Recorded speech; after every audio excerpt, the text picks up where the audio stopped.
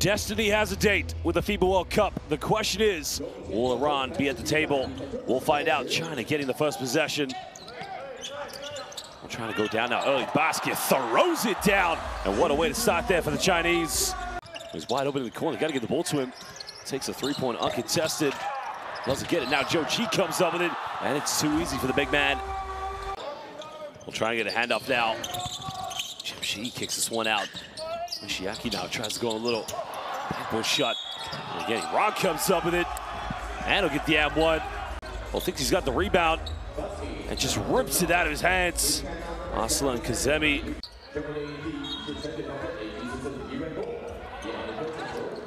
And curls the screen again, but now he actually going to work. Iran now starting to build their confidence. Can make this a two-possession game. Getting handoff. Another three. Oh, baby! Iran starting to light it up now.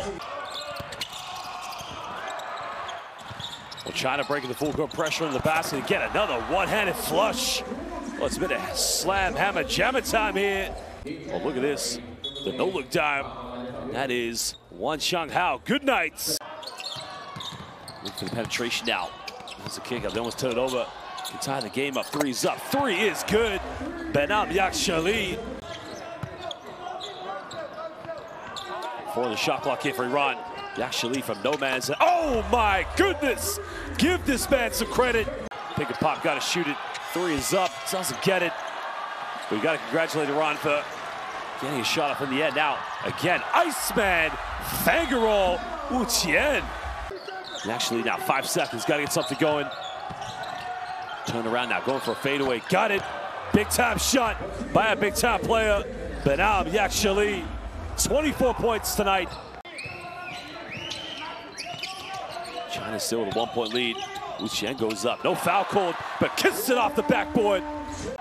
Plenty of time left in this game. No need for either team to push the panic button.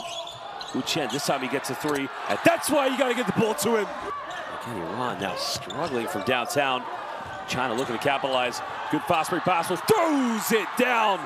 Well, again, simple bounce pass. Xie Ni, they would say thank you. And it's the shot clock here now for China. Zhao Jiwei now. Step back, three-pointer, takes it. Jiao Chongguo, big time three-pointer. Both these two teams have qualified for the FIBA World Cup with Australia's victory over Kazakhstan.